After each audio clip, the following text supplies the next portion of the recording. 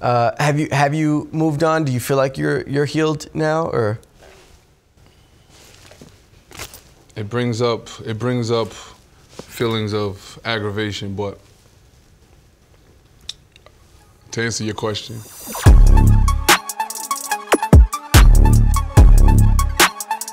What's going on, guys? I'm Speedy, and the name of this show is 360 with Speedy, and today I am joined by Newburgh's very own Pardison Fontaine. Party, what's up, man? How are you? I'm good. I'm happy to be here. Happy to have you. It's a fun time for you. Your project Sex Tape is out right now, and we'll talk about that in just a minute. But how are you feeling? How's this moment right now for Party? It's bittersweet, but I think that's with everything in life. You know, it has ups and downs. But I'm really happy to be here and able to talk about the music. You know. Yeah. What's the sweet part? The sweet part is my creativity is back on display. My vocal range is being displayed to some people for the first time. The creative that I put into my visuals is back on display. A lot of stuff that I just haven't been able to do in so long. So I really like that I'm able to do that right now. Yeah. And then what's the bitter part? The bitter part is just being attached to some things that are negative, you know what I mean? But you know, people always have something to say, good or bad. You can't let it stop you, whether it be praise or, you know, or something offensive. Yeah, fair. All right. Let's go back to the beginning for a second. You worked at a Nike factory. I did. You also... Yeah, how you know that? Is it your job to know? I just do my research. Okay. You also were a teacher? Substitute teacher, yup. What other jobs did you work? Substitute teacher, Nike factory, what else did I do? I worked at Saks, all Fifth, like the warehouse in Woodbury Commons. And that's part of the reason why your name is what it is, right? Absolutely. Nah, you really did your research. You know, for real. Nah, yeah, I worked at Woodbury. A couple other odd jobs, but yeah. I worked at a factory for like one day. I got to the, what do you call that? The, not initiation, but the orientation. Orientation. Right? So I get there and the guy's like, yeah, you guys, I'm making $20 an hour. We just make pallets or whatever the case may be. I'm like, $20 an hour is good. He said, yeah, I only been here for 20 years. I'm at management now. It scared the shit out of me. I went right back to the studio. And that was it? Yeah, I went right back to the studio. I know that you used to carry around your benefit card in your wallet. Do you still carry it? Right behind the Amex. Is it still there now? No, I lost it. No, I lost that wallet, so okay. I don't got it no more. But I kept it there. It used to keep me in check. So that's probably why I spend more frivolously than I used to, because I lost it. As a reminder, when you pulled out the Amex, you would see... You would see it like, yo. Your old food stamp card. Be careful, yeah. We probably don't need this $500 t-shirt. And I'd be like, you know? Let me put this back on the rack. Yeah. That's funny. Fuck it, I don't need it. Musically, I wonder, is it frustrating for you that so many people herald you as a great writer, maybe sometimes overshadowing your own music? At times it could be like, oh, this is what we know him for, and that's fine. People gonna know you what. But I know to so many more, it's like, nah, son get busy. He get, you know what I'm saying? His own music is fire. I get I like to see the interaction, the reposts from people, the people who just showing them playing it on their story and their car, wherever they at. So that's what's really important to me, the people that I'm tapped in with through my music. For sure. Now, writing is obviously an integral part of the music making process. Yeah. And, you know, it's not an easy thing. When did you realize that you had a pen in a way that maybe is superior to other people? From the first day I started rapping, I swear to God, my first freestyle that I ever wrote for myself, I'm like, yeah, I'm better than niggas, you know what I'm saying? I thought the moment I wrote that freestyle, I was about to get signed that day. Clearly, 10 years later, I still wasn't signed. But I always felt like I had a way with words. So that's what even drew me to do the music. And through putting out my own stuff, people that I respected just gravitated to me like, yo, what you think about this? Like, you know what I mean? I started helping people out with their own. Who's your favorite person that you've written for and collaborated with?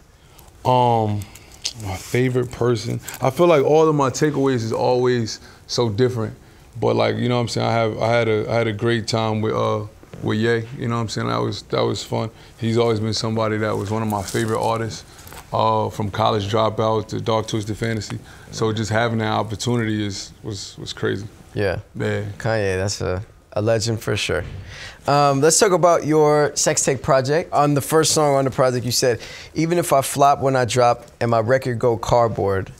I know my heart pure. Yeah. Yeah, like it don't matter. Like, you know, it's never been about the numbers to me. You know what I mean? Like there was a time I didn't know Billboard existed. You know what I'm saying? I didn't know it was a thing.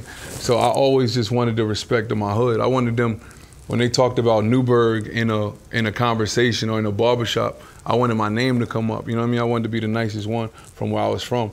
I feel like that today. Like when y'all bring me up, just bring up how nice I am. Bring up like I fuck with, you know what I'm saying? That's what I wanted. So it don't really matter what the numbers say. Before the project, you released a song called The Person. It was about a former relationship that you were in. Why did you feel like that was the best medium for you to approach that? Before I even answer this question, I feel like people who don't know how interviews go, like, we came here to talk about, you know, sex tape, right? And we're gonna talk about it, but chances are they're gonna clip this up, you know? They're gonna clip this part up and it's gonna seem like it's all I'm harvesting, you know, all I'm speaking on. So I don't wanna give that no energy to people that don't know how interviews work. But I'm an artist and I express my feelings through music, and I felt like that was the most appropriate way to do so. Was it a difficult record for you to make? Absolutely. Absolutely. Nothing I ever thought I would have to do. I didn't plan on doing anything like that, or speaking on any parts of any relationships that I had. So then what was it that made you decide, like, all right, I have to do this to defend my name, or maybe even just to vent? Yeah, I mean, especially as an artist and as a father, as a person that stands on my name being good. Like, I felt like some things just had to be cleared up, or at least put into perspective. Yeah. I imagine that when you are on a press tour promoting your project and people are asking you about former relationships or lines in songs, it must get exhausting and frustrating. How have you been handling it while also knowing that, you know, these are questions that people want to know? Yeah, I'm not trying to dodge no questions or nothing like that. I know what I'm promoting. I know that this is part of promoting music, you know what I'm saying? So people gonna ask questions that you don't want to be asked. They're gonna ask things that you have no care to even talk about, you know? So I try my best to navigate them gently or delicately, you know what I'm saying? But that's how I gotta do it. Megan went on Instagram Live and spoke on you on your press run, and she had mentioned that if you felt as if you didn't cheat, then why did you acknowledge the line that she had said on the song? I imagine you're still consuming this information as it just happened. To say, I didn't see this live. Yeah. I didn't know this happened. So I guess without having time to consume it and just going off of the reaction of what you're feeling now, how does it feel to have heard her say something like that? What was said exactly? Essentially, she said that you're on a press tour and you are speaking about not cheating on her. And she said, well, then if you didn't cheat on me, then why did you react to the line in the song if it wasn't about you? She said, you said you didn't cheat, so why you thought that bar was for you? I don't recall saying that at all.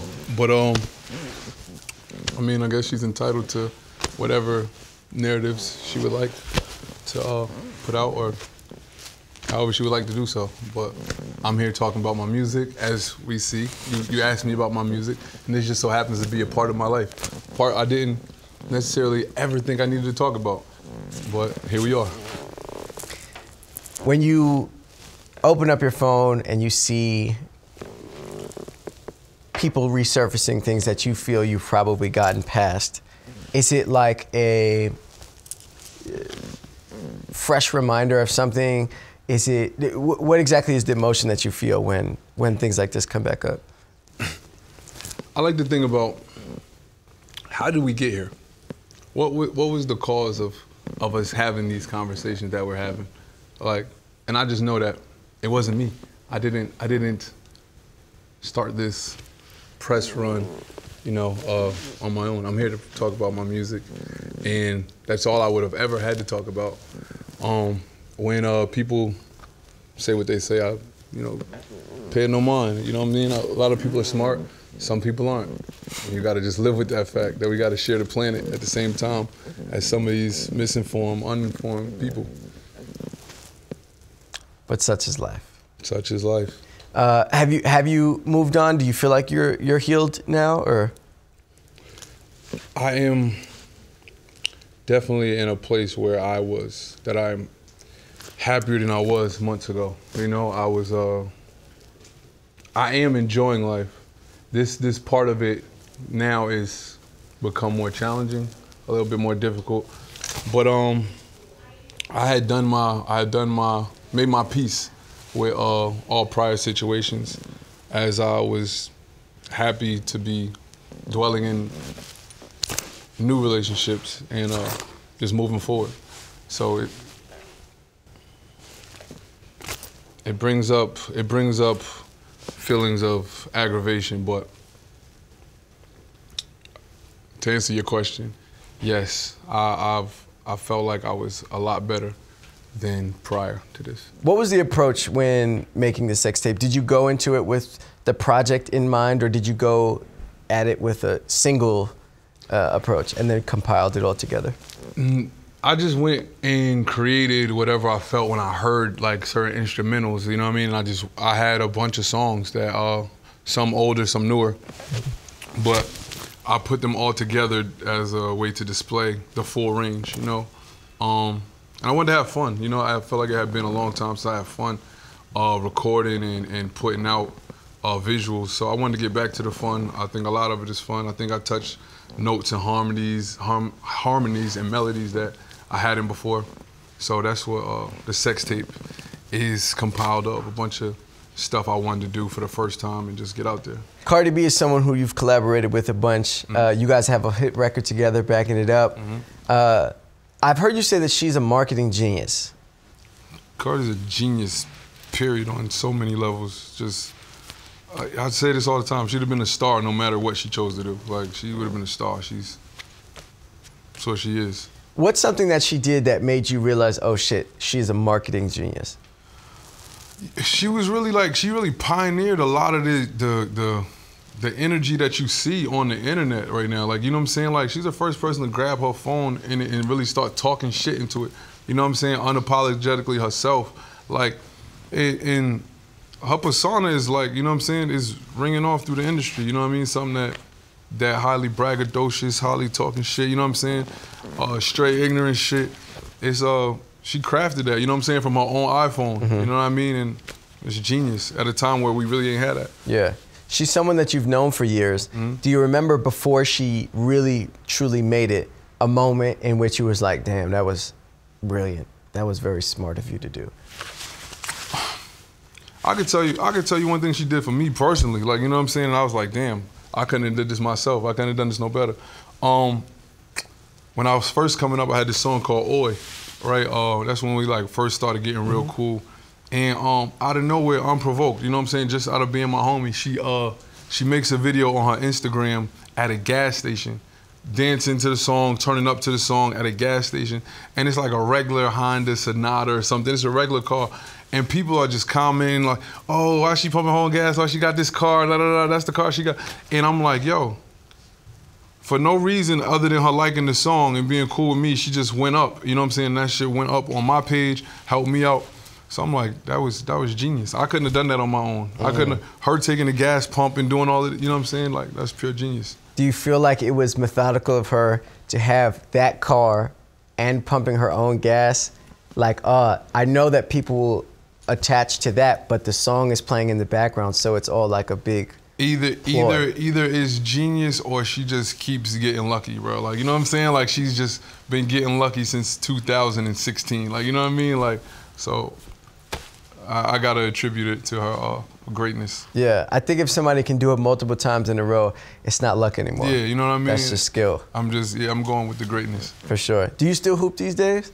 Yo, bro, the way this body is set up now, bro, I don't think I'm as mobile. But like, I could probably out-hoop a lot of rappers though. Not ball players, you know what I'm saying? When I go play ball with real ball players, I'm limited. I'm like, you know, catch and shoot, rebound, you know, but every now and then. Shout out to C Brick too. Whenever he have his open runs, I pull up to those. Oh, word, okay. Yeah. Boogie being there, Rowdy being there all the time. Exactly. Yo, Rowdy could hoop too. Rowdy's alright. I left him off one of the rosters that somebody asked me.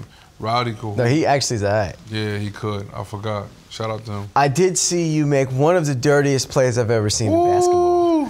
Yeah, let's talk about that. Do you know what I'm talking about? Yes, I do, bro. They pin that to my name still. I bet. Let's add the context though for the people who haven't seen. I bet. Crew League. I got cheated out of Crew League, but whatever. We ain't gonna talk about that. We had, if you watched the play before, I'm guarding like 7-foot NBA star, first round draft pick, Amir Johnson. You know what I'm saying? Like, and we bumping. It's me and him. We physical. Pause. Like, you know what I'm saying? Like, we trying to get position and all of this shit. Pause again. But at the particular play that's in question, I'm thinking like, yo, he's 7 foot and strong. Like, I'm about to get low for this rebound, right? I go to get low, his waist is all the way up here. Like, this sounds crazy. But I fall, and his legs are like under me. So he kind of like just does an awkward fall down. I'm falling on his legs. It looked like I took him out on purpose. Me being a hooper, definitely looked like that. that. I'm not taking nobody out on purpose. He was just, you know what I'm saying? He's just taller than I thought. So when I got into position, I guess it caught him off guard. And he kind of just, you know, my bad. I hit him up after the game, like, bro, you know what I'm saying? You know I ain't like that. He agreed, you know what I mean? But it does look bad. I seen it on camera. It looked bad. And I'm not like that. There was no Draymond Green over here. That wasn't me. People still approach you or ask you about that? On the clips, you know what I'm saying? When the clips come up or like certain posts, they be like, nah, he's a dirty player, you know what I'm saying? But let me clear the air right there. I was just trying to get low for a rebound. He's taller than I thought. That was it. Okay, bet. We can put that to bed. Yeah. All right, well, the sex tape is out now. Make sure you guys go check it out. Party, I appreciate you, my boy. Thank you.